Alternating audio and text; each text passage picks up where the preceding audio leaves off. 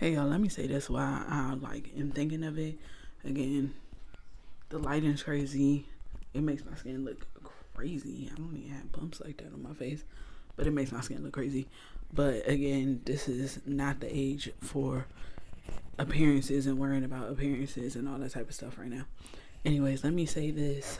This isn't really like a part 2 of the I'm with the shifts video, but it is something that dragon year people and dog year people need to know, particularly 1994 dogs, wooden dogs,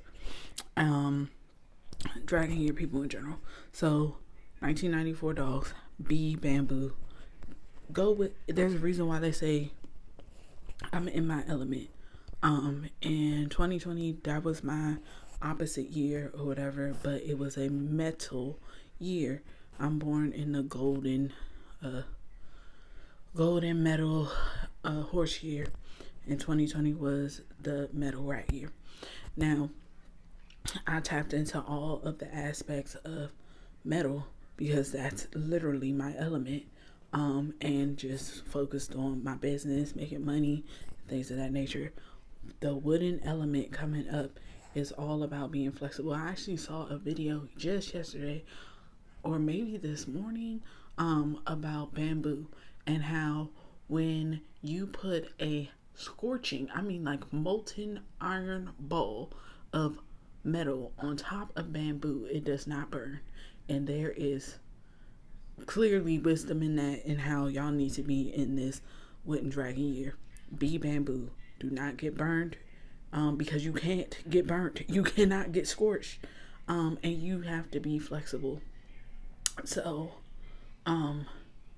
continue to be reliable, flexible, kind, all of the things. Be able to sway and bend without breaking. So, that's for y'all. The other dogs that are coming up, the 2006? Yeah, 2006 dogs, y'all be turning 18. Good luck, because you're not going to be in your element.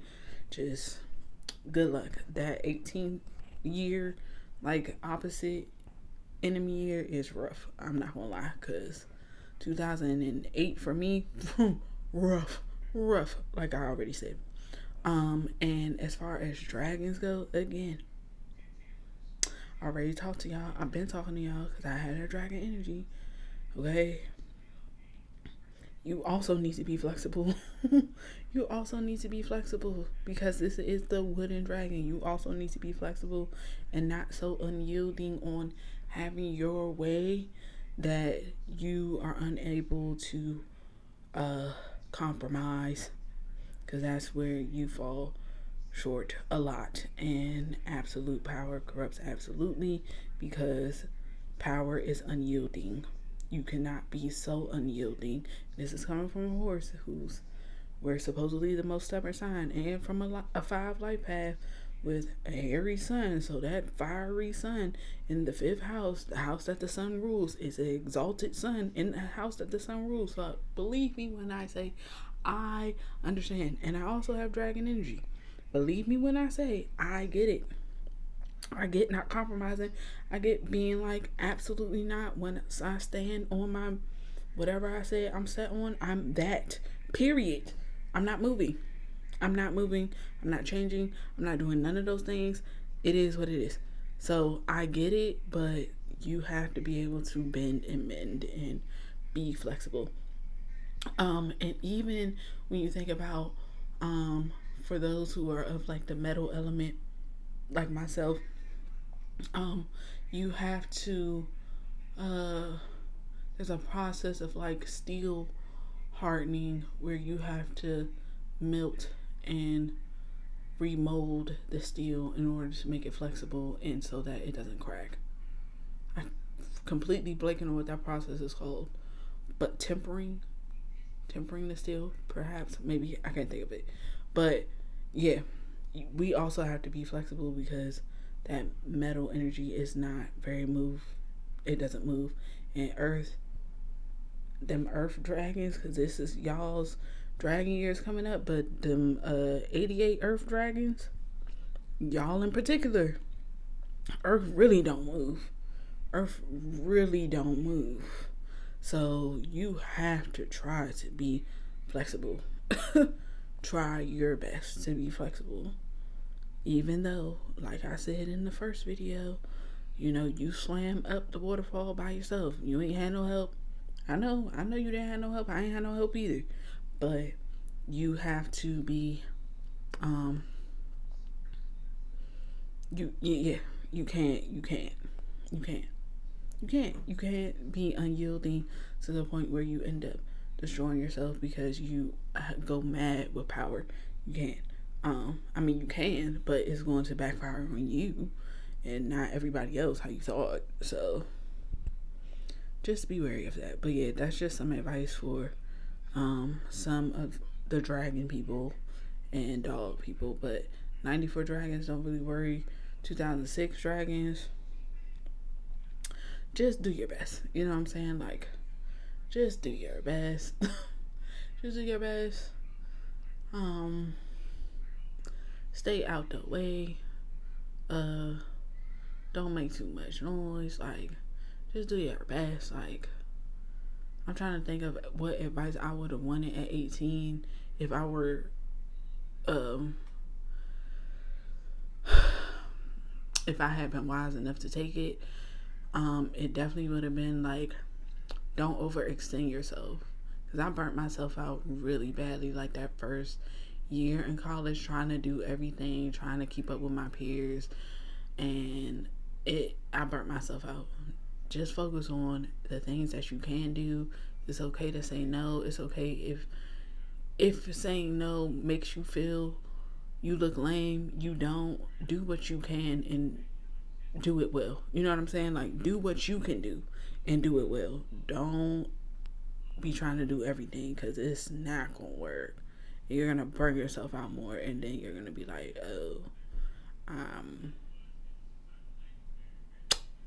that was a bad idea.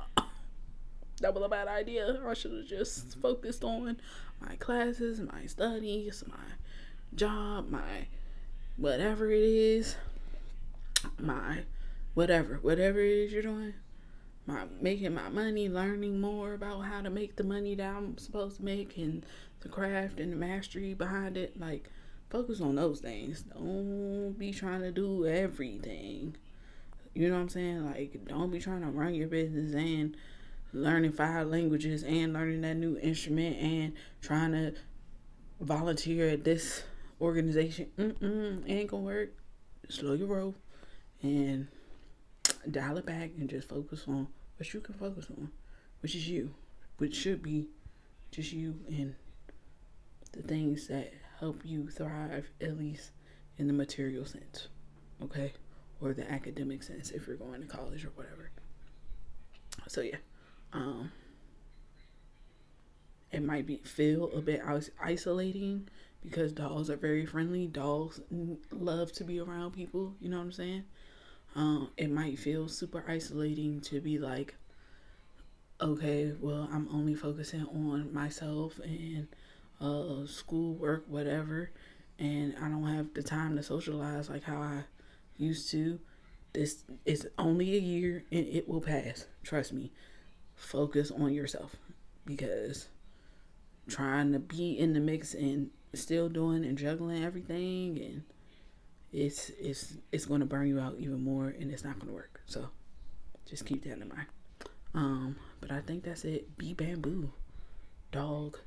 Wooden dog people, be bamboo. Seriously, be bamboo.